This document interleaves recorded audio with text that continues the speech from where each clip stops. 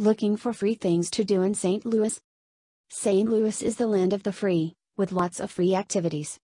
With a bit of inside know-how, you can have lots of fun, no money required. Check out our list of fun, free things in St. Louis. Some are offered all year, and some are just for the summer. As an animal lover, the St. Louis Zoo is the ideal place to be. It's home to more than 603 species of animals. Admission is free, however, there are small fees for some attractions. Hang out at the Gateway Arch grounds. This iconic landmark is straight up beautiful, and if you skip the elevator or the museum, the grounds are totally free. More free things to do in St. Louis, Missouri.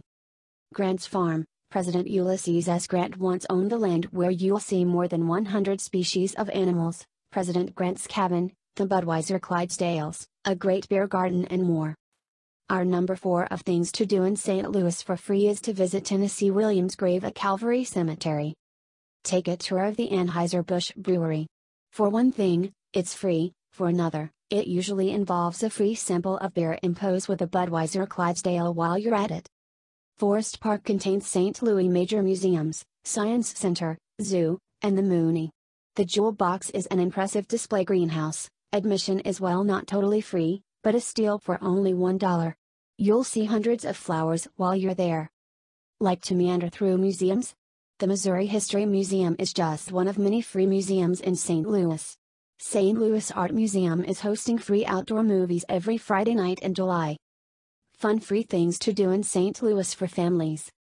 The free family nights at the Magic House are number 8 on things to do for free in St. Louis. Every third Friday of the month, you can take the kids to experience more than 100 hands-on exhibits for no cost at all. Visit the World Chess Hall of Fame. Did you know that St. Louis is the chess capital of the world? Audio tours are free. If you visit in September, the Great Forest Park Balloon Race at Forest Park caused the crowds and admission is free. Don't miss the balloon glow, the food trucks and the fireworks display. Hope you enjoyed the free things to do in St. Louis, Missouri. Please subscribe to my channel.